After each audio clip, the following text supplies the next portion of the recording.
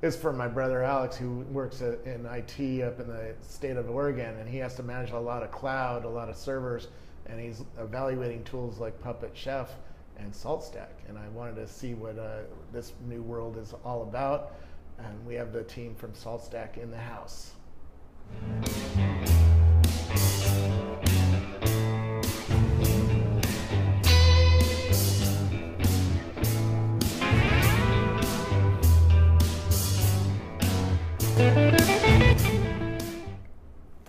Who are you? I'm Mark Chen. I'm the CEO and co-founder of SaltStack, and I spent the last 10 to 12 years working in enterprise software, and got tired of a career on Wall Street. Ended up getting back into the startup scene, and then joined SaltStack here about a year and a half ago. Very cool. And who are you? I'm Tom Hatch. I'm the founder of SaltStack, and I started working or started making the Salt project in February of 2011. And before that, I was an infrastructure architect for the U.S. intelligence community and for a number of startups. So we should talk about the NSA, I guess. Yeah, I didn't deploy any of those. But the government buys lots of servers and has lots of clouds now. OpenStack is being used all over the place. So tell me what it is that SaltStack does and what differentiates it from the Puppets and the Chefs, because they probably do something similar. Mm-hmm. So SaltStack is an infrastructure automation technology. We focus on an ultra high-speed communication bus, and then providing things like configuration management, server automation, and then some capabilities around monitoring as well. And so SaltStack's been proven to be a very fast, scalable, and flexible solution in this particular space, which is why I think that it's become highly adopted over the last couple of years. Yeah, and it's meant for people or companies, mostly enterprises probably, who have cloud deployments, right, and need to manage cloud.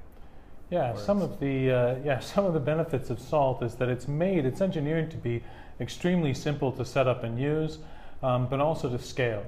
And so we've got a lot of users who are startups and small companies, but we've also got quite a few users who are in the many tens of thousands range.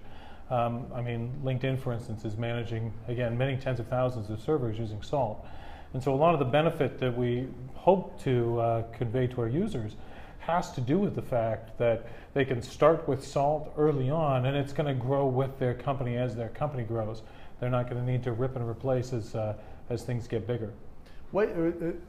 Tell me about the competitive landscape and how you guys compare, or why did you beat out the other guys at the LinkedIn account, for instance?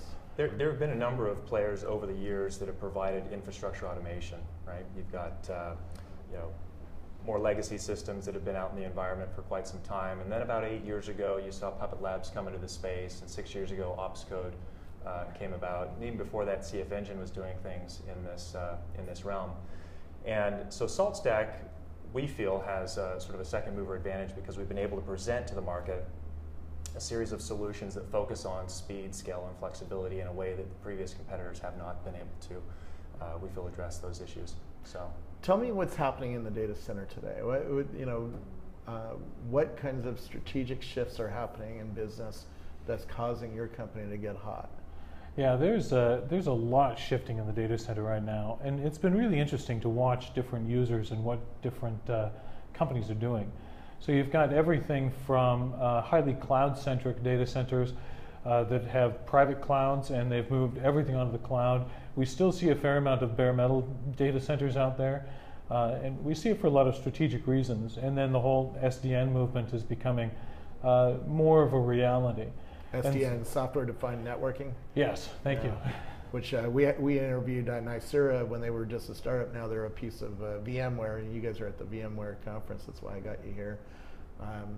How does SaltStack fit into that new world where you can completely do everything in software and not have to go and reconfigure your data center with a new Cisco switch or something like that?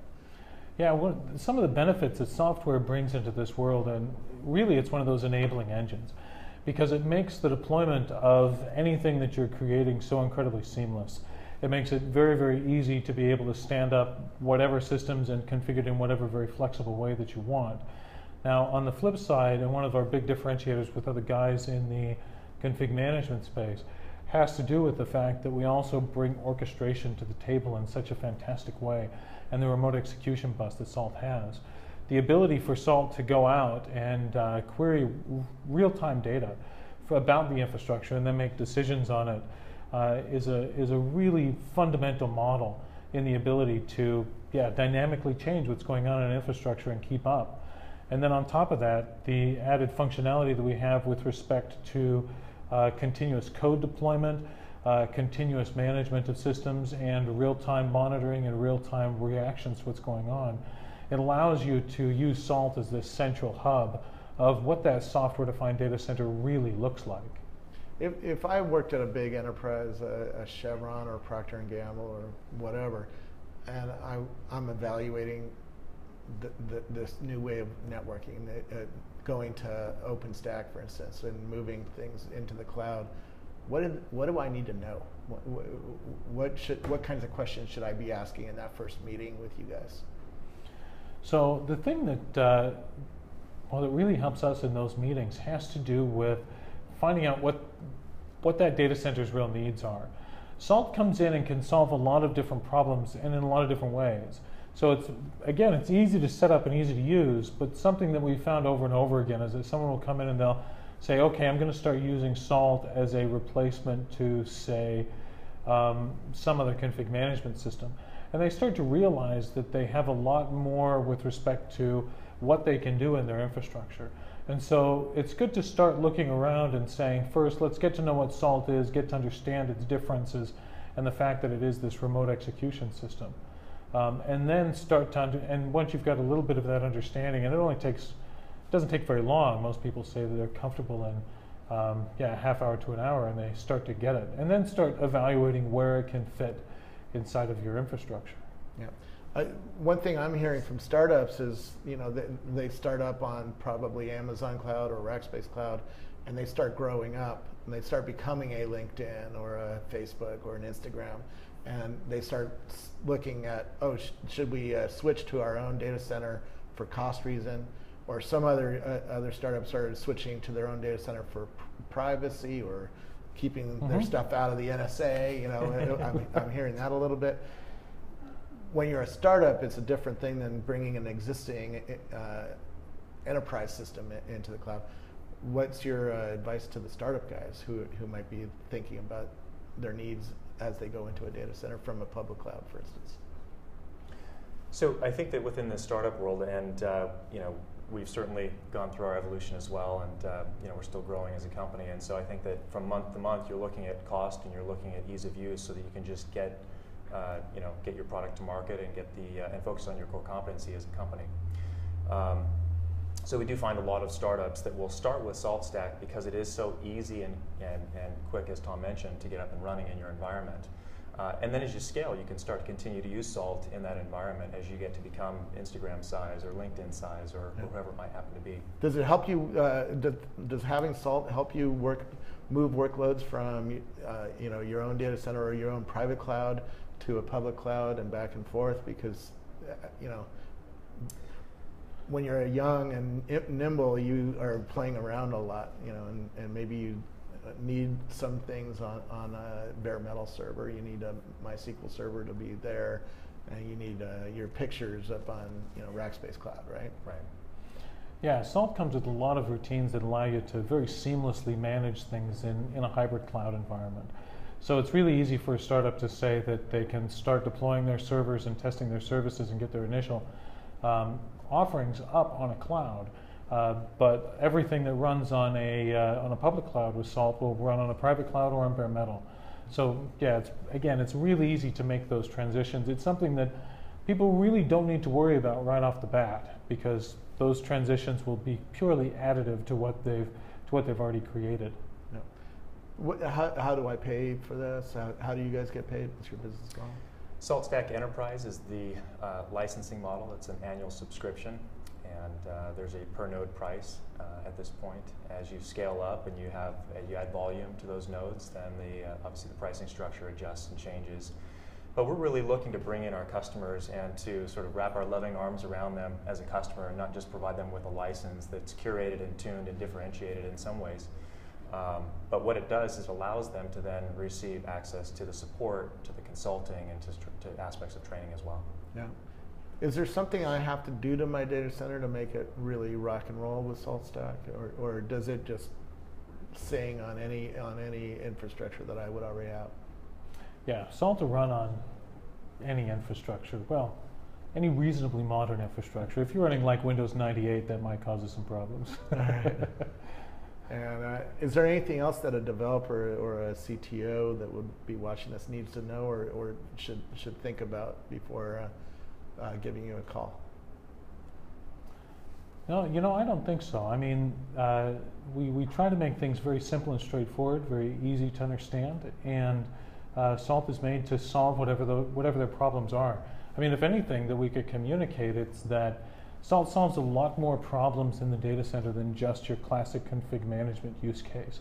Virtually anything that you need to automate inside on a server level, Salt can automate, and can automate in a very clean and straightforward way. And so I guess that would be a really good thing to keep in mind and consider. Yeah. Any other last trends that you're seeing happen inside? What's that? Oh, do we have a demo? I didn't see that. Yeah, we've got a video I can talk to. Oh, Okay. right. I'm going to start to say, is there anything else? So I'm going to cut it there. So I understand you have a beta GUI coming up. Oh, okay. Take a look at it. Great. Yeah, Tom will talk to that. Yeah. Seen here first, literally, this hasn't been seen outside the walls of the company. Oh, cool. Yeah. Awesome. First year with Robert School. All right, 3, 2. So I hear you have a new version coming out, and I hear you have a little sneak peek at what that might do. Is that true? Yeah, we're really excited about our new version because what we're bringing in the 0.17 release of Salt is a new graphical interface as well as a number of other features. Now, what we're looking at here is still pretty alpha, and we're seeing that you're able to go back and look at historic jobs that were run. Some of those data visuals, again, are pretty rough still. So we're able to go through and look at previous jobs that have run. We've also got summaries of the minions, as we call them out there, and some of the data associated with them. Tom, you want to start that over? You were a little rough. I can cut it in. We can start it a little clean because you started over. You ready? All right. Did I? So coming to you. Okay, so we've got our new GUI coming up in the 0.17 release, and we're really excited about this because it enables the end user to have a completely event-driven view into everything that Salt is doing. And again, Salt is an asynchronous, event-driven system. And the benefits that we see with this is that we can get real-time data just flashing up on this graphical interface exactly as it comes in, which makes the experience a lot more seamless. And we're able to then go in and dive into specific information about target minions, as we call them, and look at exactly what's going on in the infrastructure and look at it real time, not just a historic view.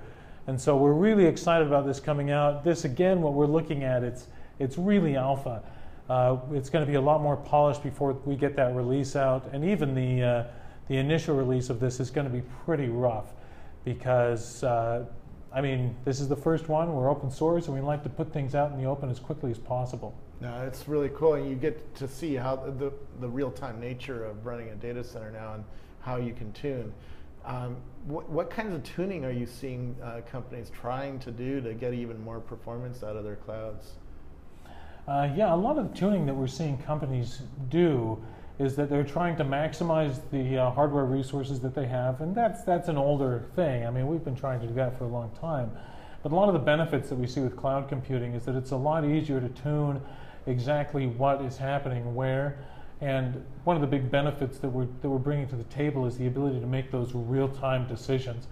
And so a lot of the expense also ends up being in the administrative cost of that data center, of course. And we've had a lot of our users come back, and they've been very excited about the fact that they've been able to do so much more with so much less manpower.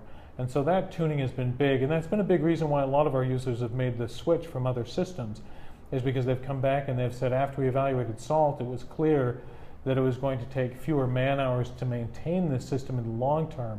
And a lot of our early adopters have come back and reaffirmed that that is still the case, that they're able to maintain smaller teams, manage substantially more, and get more done at the end of the day.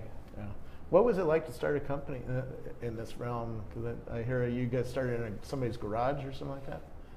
Oh, well, yeah, we started in my basement. I mean, we're from Utah, so you can't do it in the garage. We have winters there. Yeah. It gets cold. And now you have dozens of employees, and so things have gone well, huh? We do, yeah. As we began, it was just Tom and I working in the basement and in each other's homes. But as we've begun and really expanded the company out, we've got about 15 employees in the company today. We're very engineering centric today, and we're continuing to scale out and build our sales and marketing teams. One of the interesting things about starting companies is that you cross your fingers and hope that things continue to go as well. And one of the nice things about being open source in Origin is the fact that you know pretty quickly whether you're going to succeed or fail. Yeah. And it's been nice to see the rapid adoption in the community. Today we've got about 550 active code contributors from our community, which is a great growth trajectory.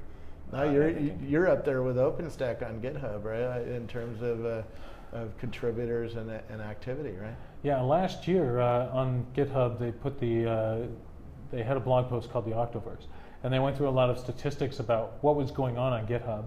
And one of those lists that they put up was the most diverse developer communities. And we were the 8th largest developer community on all of GitHub, and right behind OpenStack Nova, which was number 7. Very cool. So yeah, that was very exciting. Very cool. Well, thanks for coming in and talking to me about it. What you guys are doing for people who are running clouds is really important. So it's worth keynoting on that. So thank you so much. Thanks for having us. Yeah, Appreciate thanks. it. It's a pleasure.